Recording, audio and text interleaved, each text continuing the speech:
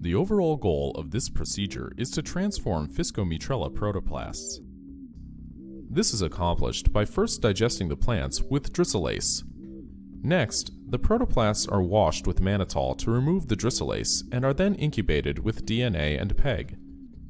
Finally, the transformed protoplasts are spread onto plates and incubated. Ultimately, results can be obtained that show transformed protoplasts expressing fluorescently labeled proteins through fluorescence microscopy. Demonstrating the procedure will be Yen-Chun Liu, a postdoc from my laboratory. The main advantage of this technique is that it is effective and consistently generates protoplasts that express the protein of interest.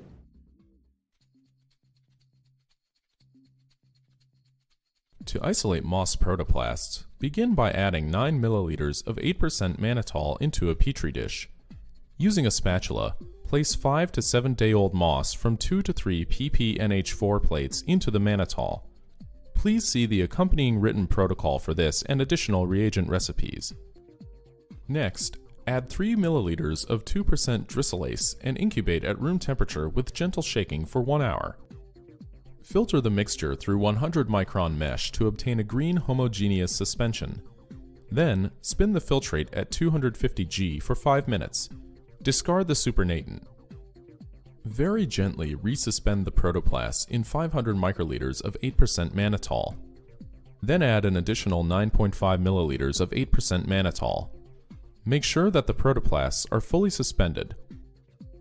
Perform the wash steps 2 more times by spinning the solution again at 250 G for 5 minutes, discarding the supernatant and resuspending the